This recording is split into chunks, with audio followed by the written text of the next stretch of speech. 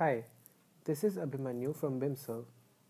BimSrv provides comprehensive BIM and CAD outsourcing services supporting clients through all stages from concept to construction. BimSrv integrates with your design process to form a virtual studio. BimSrv delivers entire suite of services from Revit modeling and detailing to clash detection, quantity takeoff, and 5D modeling.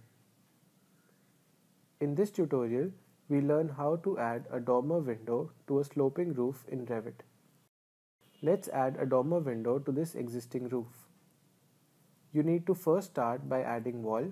Since the existing roof starts from level 2, let's switch to that level itself.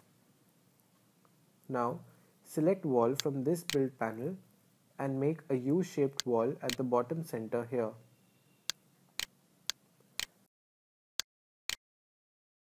I'll now switch to level 3 since the roof starts from this level. Open the roof drop-down and select roof by footprint. In the options bar, keep the offset value as 2 feet and the rest parameters as default. I'll select these two walls first since I want the sloping roof to rest on it. Then uncheck the Define Slope checkbox and click on the remaining wall. You need to have a closed loop to create a roof. Select Line tool and draw here. Then click on Finish to make the roof. Now switch back to 3D view. As you can see, the walls are not attached to the roof. So select all 3 walls one after the other by just holding the Control key. Then click on Attach to top or base and select the roof. The walls and roof is attached now.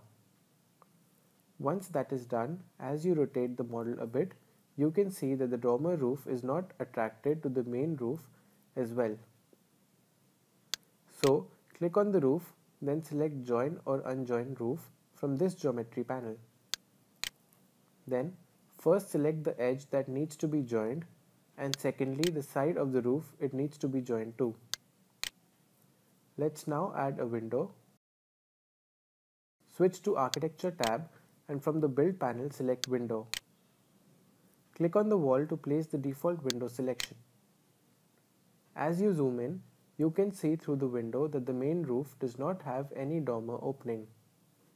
Select Dormer from the opening panel and click on the main roof. Once you're in the sketch mode, pick on all 3 walls and the roof edge one after the other.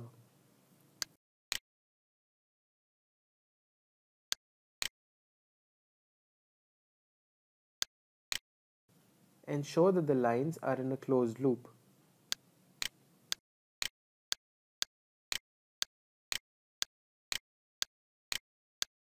Click on Finish once done. Now, you can clearly see that the opening has been created.